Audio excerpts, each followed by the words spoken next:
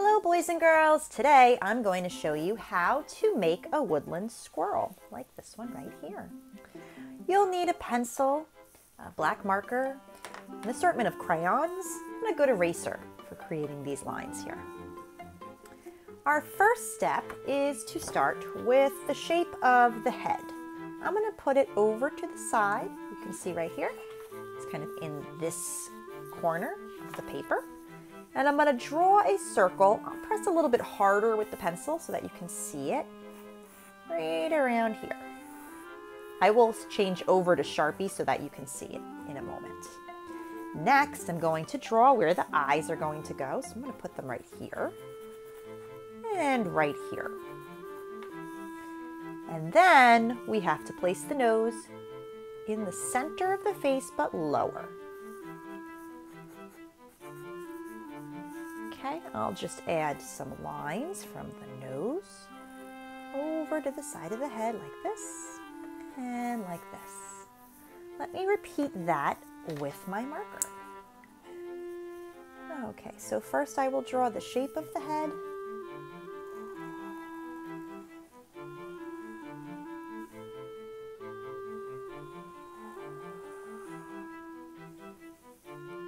Leave a little space because I think I had some little flowers in this one. I'll add some acorns or something in the next one. And then I'll do the shape of the nose and of course the eyes.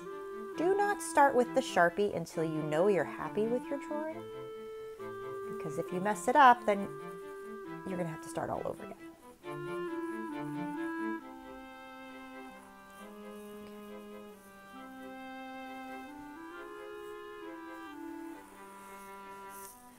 Now, if you want to put a cute little mouth, we can do that.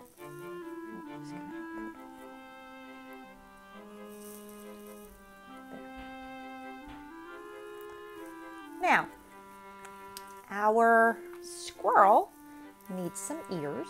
So, starting on the side where I stopped drawing here, I'm going to draw an ear, triangle shape on this side, and a triangle shape on this side. I'm also going to have my squirrel holding an acorn. So here I'm going to draw another circular shape. These are going to turn into the arms, and then another shape down lower, which will turn into the legs. Squirrel snowman! Okay, so I'm going to turn this into an arm by in the center. I'm going to draw a curved line on this side. And then I'm going to draw the arms going up like this. Oh, I wanted an acorn in the middle. I think I need a little more room, so I'm just going to erase. Draw my acorn. An acorn shape is like this. Have a little stem, and then you're going to separate it in the middle. So there's your acorn shape. Okay, and then we'll have our squirrel holding the acorn a little bit. There we go. Hopefully you can see that with the pencil. So let me repeat some of those shapes. We're going to have the arm on this side and an arm on this side. Notice that the arms on either side for this view are symmetrical. Then I'm going to go in the middle and draw over here, inside of the arm and the inside of this arm. Squirrels actually have little fingers that can hold the acorn, but we can leave those off for this stylized picture. There's the acorn. So cute. Okay, next we have the legs. Now I was going to put some acorns and some details down here. Also, don't want to forget about our tail on this side. So let me start that always with pencil first. We're on this side going to draw a spirally tail like this. So it goes around. That will turn into our tail. And then on this side, we'll have this kind of S shape almost. There you go. See how the tail is curling up, just like a spiral.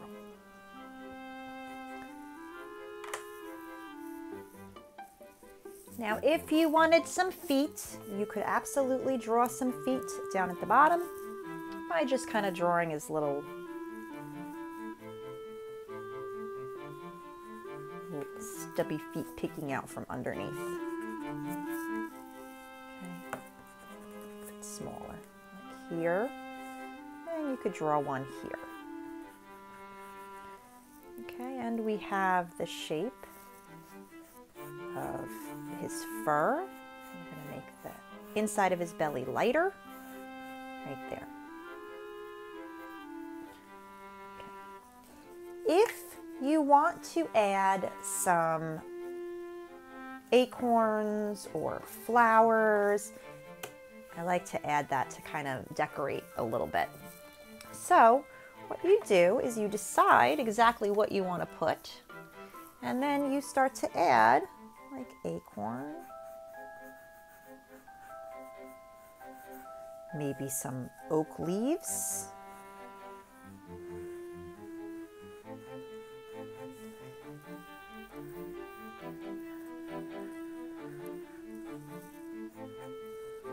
put another acorn over here, peeking out.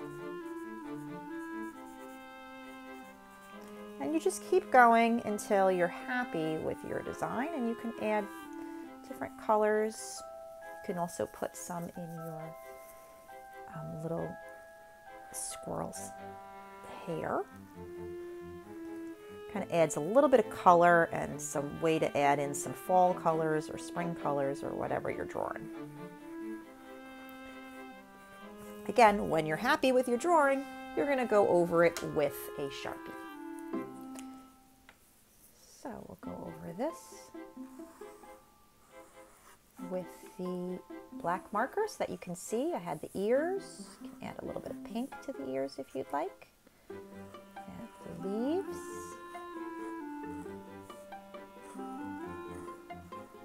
I'm going off my pencil lines. We'll have to erase that. Maybe some berries.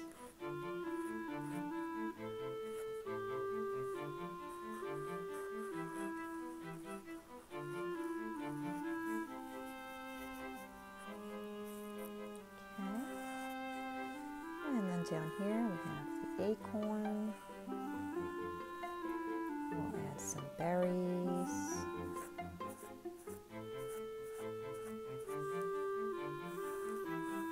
We'll add the leaves.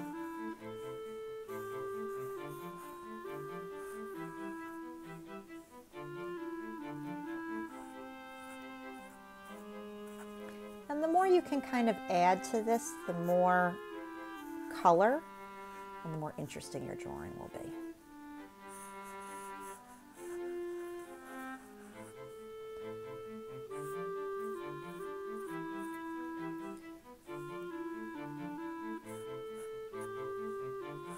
Of course, you could add the feet if you want, if you can fit them in. And after everything's outlined, it is time to add color. I used crayons for my squirrel.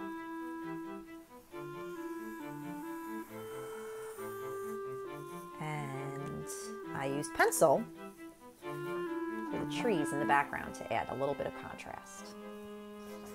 Because it's an animal, you could add some texture with your crayons and add a fur kind of texture, and I'll show you how we do that after I erase. Notice when I do erase, I'm holding down my paper, because if I don't, what just happened there can happen. It can bend. I've had students that have torn their paper by accident because they were erasing and they were rough. And you really have to hold it down with one hand and use your eraser with the other.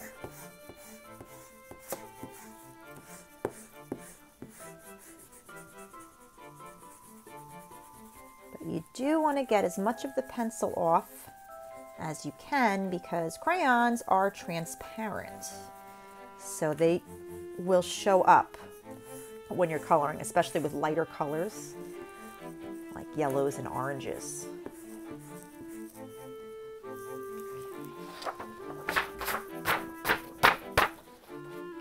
Just get some of that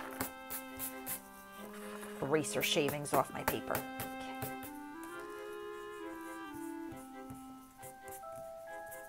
Okay. And now it's time to color. When I color, I usually use the lighter colors first and then work my way to darker colors. So I think I'll select a bunch of browns. We'll kind of make our squirrel a red squirrel, and black.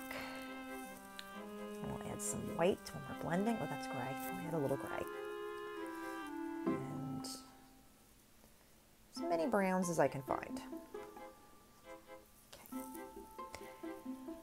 Now when you're coloring, you want to, like I said, because it's an animal, you can kind of add that fur texture. It doesn't have to be totally smooth.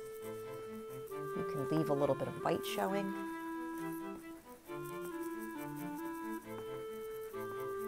You can also make your squirrel a completely unusual color. Maybe you want a green squirrel or a blue squirrel. Really, there's no right or wrong way to color. But you do want to try to sometimes experiment and use crayons in new and interesting ways. Crayons, you cannot really blend with crayons because they are made of wax, but what you can do is you can layer.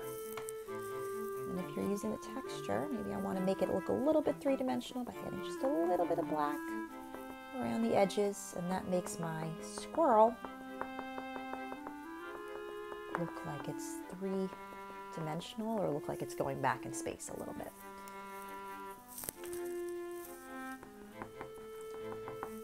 Okay.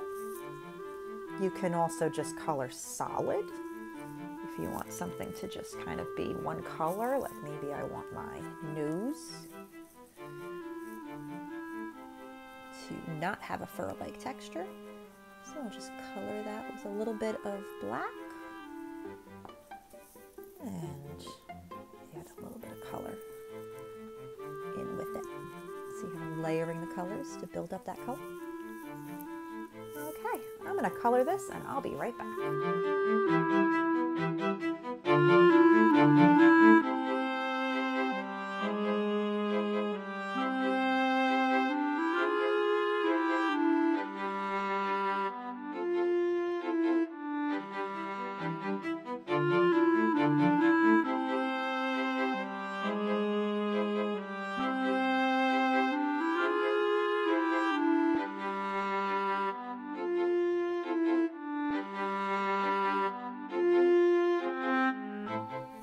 And my red squirrel is complete. Here we have more of a grayish, brownish squirrel, and I made my squirrel a red squirrel. What you can do if you want to add the trees in the background, it's very simple. You just use a regular graphite pencil and you draw some tree trunks in the background. You can draw branches growing up and diagonal off of the tree trunk. Don't forget to carry it to the bottom of your squirrel, just like that. And hop over it. This would be the ground, so we'll just make that really dark. And add more, and after you do that, you're going to shade these in using your pencil.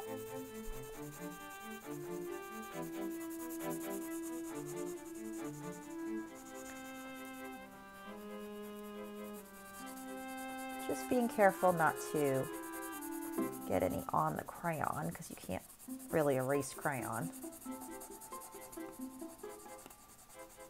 And after you have done that, you have a nice solid penciled in tree. You're going to use an eraser. I like using like a brand new eraser that has a nice blunt tip, but you can also use these pink erasers. They work great as well. And you're going to erase some of these lines. Okay, kind of a birch texture. although birch would be all white. It just gives it a little bit more interest in your background. And you can do that till you fill up your entire background.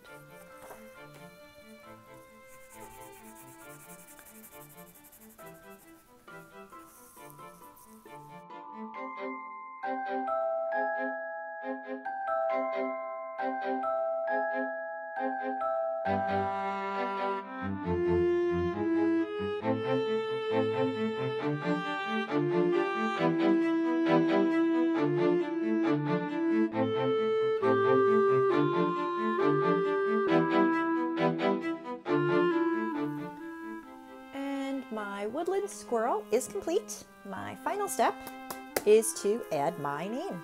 The artist signature is the most important part. I always put it in the front of my work so that people can see who created this masterpiece. Have a wonderful day. I cannot wait to see what you create.